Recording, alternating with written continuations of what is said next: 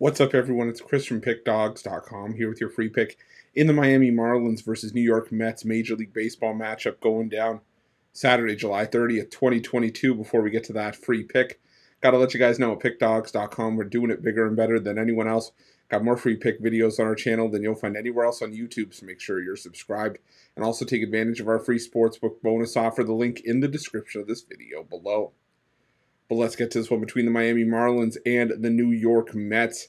And for the Miami Marlins, no starter confirmed as of yet. I was seeing Trevor Rogers in a couple of places, but it looks like Trevor Rogers has been taken down, and no one really announced in his spot, even though I like taking a look at starting rotations to see if we can get an idea as to who could be the most likely to get the start for the team on a given day.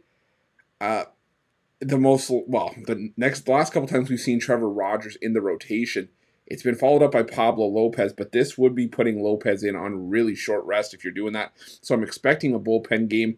Maybe you see someone get called up. Obviously, Max Meyer now needing Tommy John, so obviously not him. And, could be a guy maybe like an Edward Cabrera or, who knows. Like I said, I'm anticipating a bullpen game for the Marlins.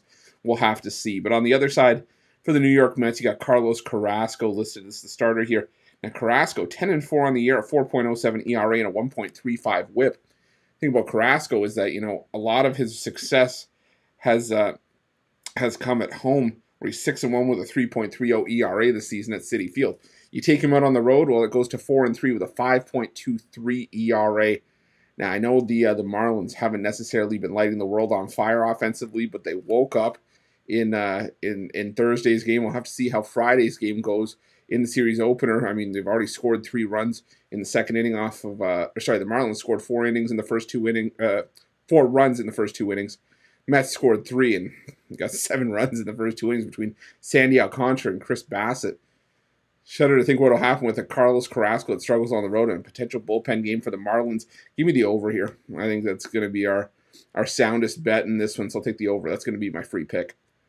But if you're looking for best bets from myself or any of our other world-class handicappers, check out Pick Dawgz Premium. Also, click the join button in the description of this video below for more information on our YouTube VIP package. It's a great way to get yourself more premium content for a great price. It's also one of the best values going in sports handicapping today, so make sure you check it out. Thanks for watching. Don't forget to subscribe and drop a like. Let's cash some winners.